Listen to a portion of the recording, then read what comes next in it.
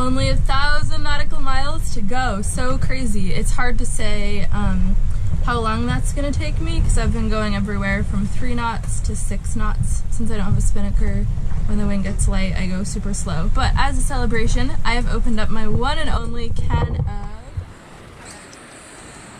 These are my favorite. I like to drink... Oh, fuck.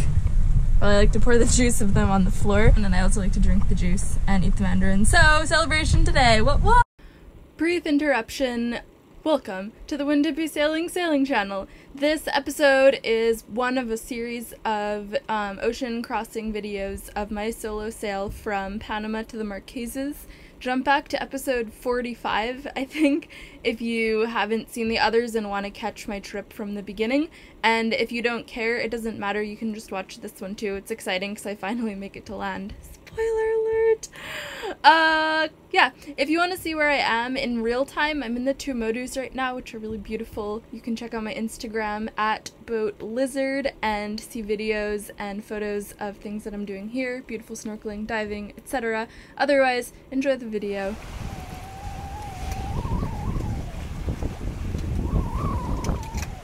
It's a beautiful sunrise.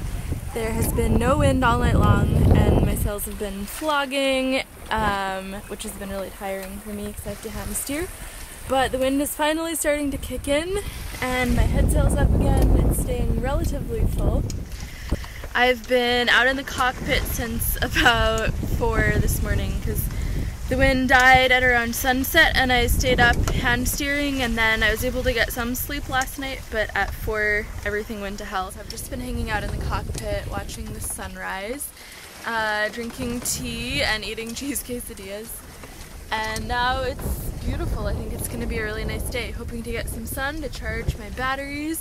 Something that I've learned on this trip is that my little solar panels are, well, so 40 watts, very tiny. Hand for scale. They're fine for everyday use, but if I put my AIS VHF on at night, all night long, I have to have a really full sunny charge them back up again. So even a day where it's half cloudy isn't enough to get them where they need to be. Actually, this is probably the best one I've had in the past 12 hours, unfortunately. Or fortunately, I guess. Fortunately for me right now. Unfortunately for trying to get anywhere, Holly.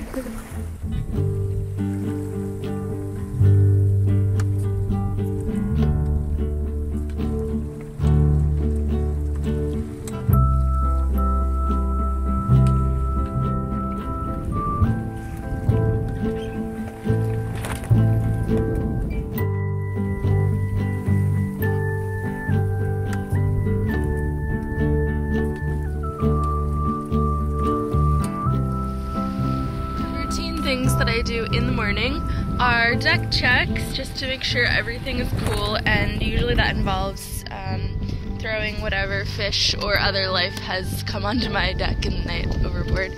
So today we have squid, ooh, and a fish.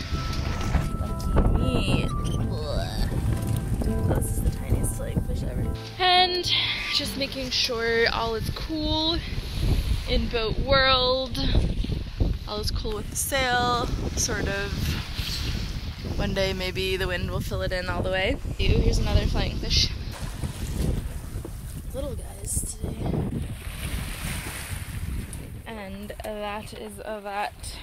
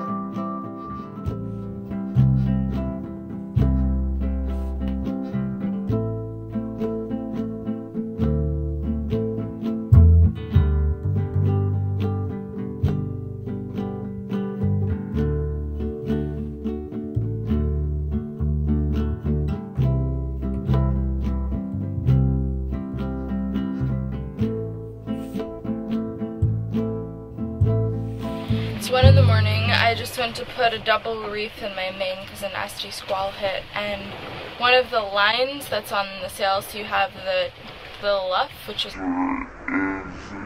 Okay, I'm pausing this program to draw you guys a picture. Alright. Okay, I'm bringing this explanation to you from a much less sleep-deprived and at sea Holly. So basically what I was trying to explain was, here's the sail. Here's the mainsail. This is the mast here. And the boom is here. And then these are the 3 reef points, so that if you need to make your sail smaller, you attach a hook that's here between the mast and the boom, and you hook it on, and it pulls everything down. There's also lines on this side. Now for each reef point in my sail, it has these little lines that hang out on either side of the main, and that's so that if you picture this coming down to the boom, you can tie these lines under the boom to each other and kind of hold in all the fluff of the sail. I never use them because, 1, I'm lazy, 2, if you forget to untie them and go to raise your main, you can tear the main, 3, I'm lazy. Alright, back to at sea Holly. If you look out from the left, you'll see these lines hanging down, and those are to tie the bag of the sail up if you want. I never use them. One of those had gotten wrapped around the bottom spreaders, and I wasn't able to get the sail down. So I was trying to work on figuring out how to untangle that, taking the sail up and down, and changing course, when the line to the topping lift parted, which means that the back of the boom is no longer supported. So now I was sitting on the lifelines, and the first thing you do in the topping lift parts is take the sail down, which I couldn't do because the thing was stuck. Anyway, time is now of the essence because it's gusting and I don't want to hurt the gooseneck, so I ended up having to free climb to the first set of spreaders to untangle the little rope, and it turns out it's a good thing I did because it tied a knot around itself. Oh, there's my alarm to check my course. Unfortunately, it's wire. Fortunately, it broke right near the bottom. So I'm going to try to see if I can tie a rolling hitch of the thinnest line, that's the strongest. I don't have any Dyneema, sadly. And then to keep a more confusing, tired Holly, I'm going to draw you guys another picture of what I was talking about. So what I was able to do before the video was climb up to the spreaders, untie the line that was stuck, you guys remember this line? Stuck on the spreaders, and get the sail down, but then I had to get the topping lift fixed. So here we go. Very to scale drawing of my boat. It's not, I promise my boat doesn't look that weird. So we have the mast, the boom, and then the connection between the boom and the mast is just this delicate little flower of a piece of metal. And so you have a topping lift. It's a rope or wire that runs from the top of the mast to, oops, you can't even see, to the end of the boom. And when the sail is on, you loosen the topping lift so that the sail is being pulled flat by the boom. But when there's no sail, it's important that you have the topping lift on to keep the boom up. So what happened is that the topping lift, which was wire, parted here, and the boom fell down onto the lifelines, and the topping lift was flying around. So my problem that I had to do, because this was wire, but I didn't have any wire or crimping tools to fix anything, so I had to somehow tie a piece of line to the wire so that I could then tie it to the boom. A rolling hitch. This is how you tie a rolling hitch. First, you want to think about the direction of the tension that's going to be on your line. So let's pretend I'm tying a hammock to a shroud. The tension is going down, right? So then you want to tie it against the tension. So it's really easy. You just go like this. 3 times. 1, 2, 3, and then a loop over the top.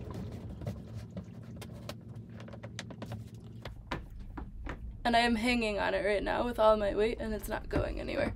So that is what I was trying for with my topping lift. Basically, as the line tightens, it cinches itself tighter. It's one of my favorite hitches. Actually, it's my favorite hitch. But the goal was to tie a rolling hitch onto the wire with a piece of rope so that I could tie it onto the boom.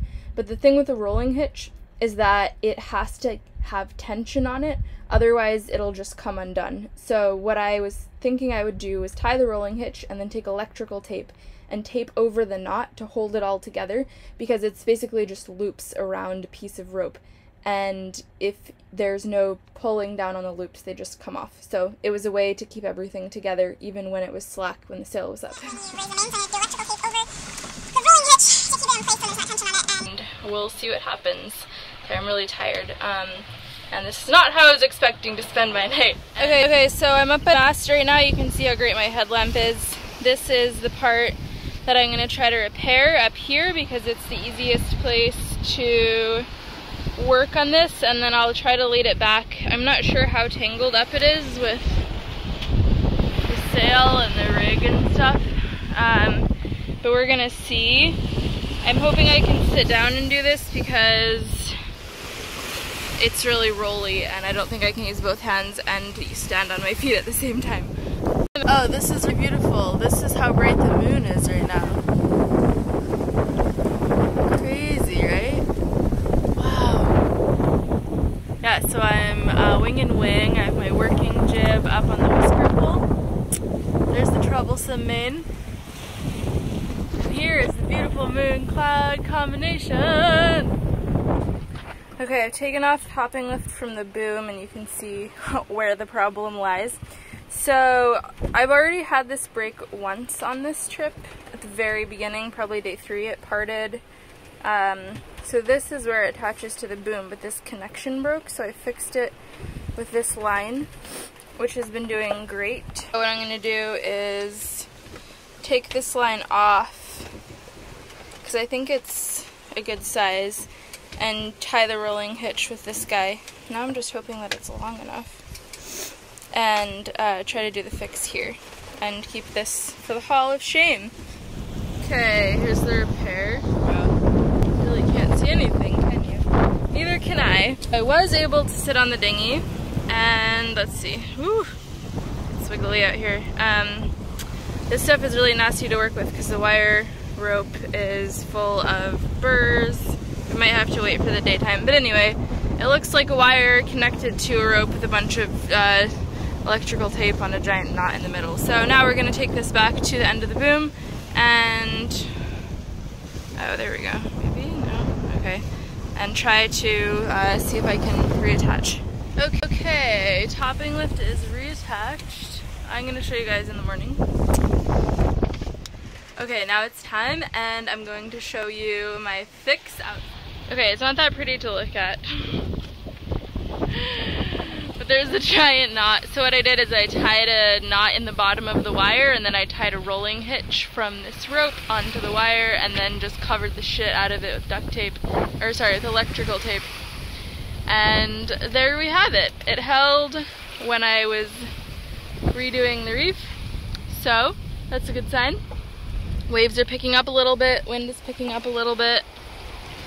Airing out my sheets while I have some nice weather, and wing and wing with big heady up. Everything is really happy today. So I have less than 400 miles to go and the wind has totally died.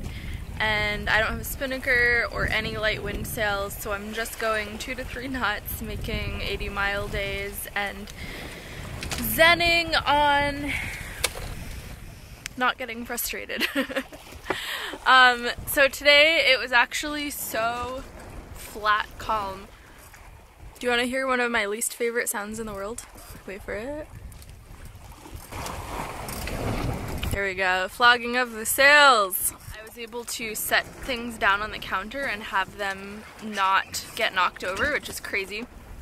I've been doing a bunch of cleaning of my boat, and I was shaking a dish rag out over the water very domestically, you know, and I saw this huge shark jump 3 times out of the water. Splash, splash, splash. At first I thought it was a whale, but it was totally a shark and it was by itself, and then it just took off at probably 15 or 20 knots, just zoomed past my boat like, fuck you, I'm a shark. Ah, so cool. And the thing is that I had been considering swimming around my boat to clean some of the goosenecks off and to clean the scum off from around the edges. Every time I think about doing that, I see a shark, so I think it's a sign to not get in the water.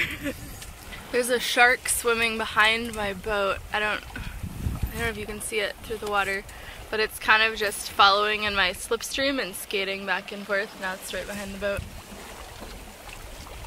It's not that big, it's probably only 4 or 5 feet, I would say. Crazy place. First sight of land! Not the one I'm going to, it's Fatuhuku, which is a little rock.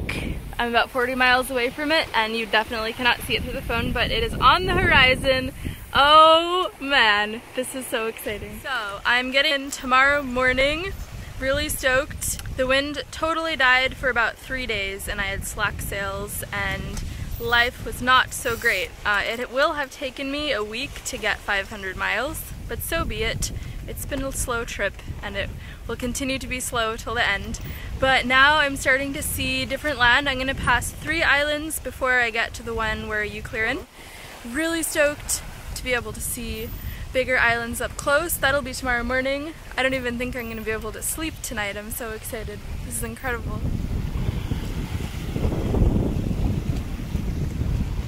I'm 10 miles away from the island, so it's been one of the worst nights that I've had all trip as far as squalls.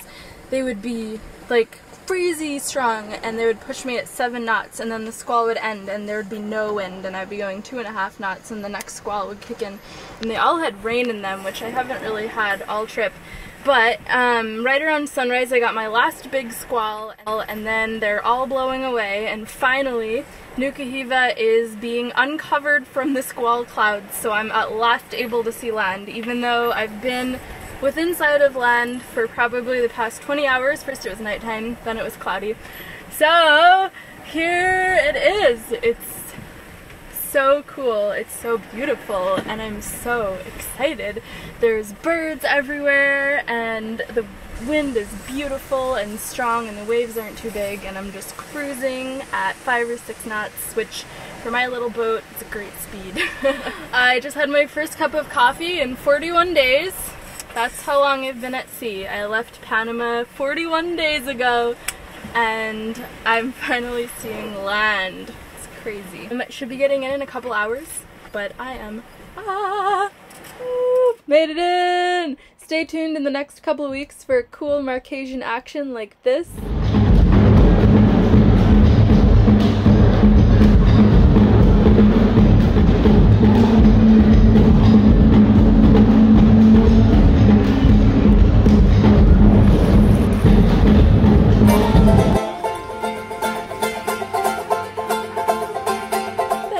Thanks for watching this week's video. I put up new videos every 2 weeks on Mondays to hopefully make Mondays slightly nicer for everybody.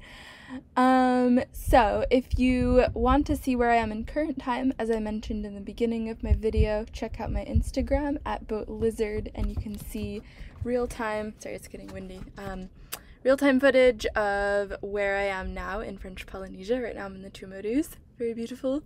Thank you to all of my patrons who continue to support me on Patreon. You guys make what I'm doing possible and brighten my day. Thank you guys for all of your lovely comments. I love reading them and responding whenever I have cell or Wi-Fi, which sometimes happens and sometimes doesn't out here, you never know. I am committed to keeping these videos ad-free for you guys so that you can just enjoy something without having to watch a bunch of ads for shit you don't need.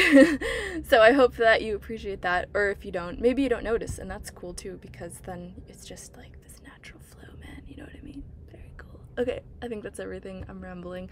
I'll see you guys in 2 weeks.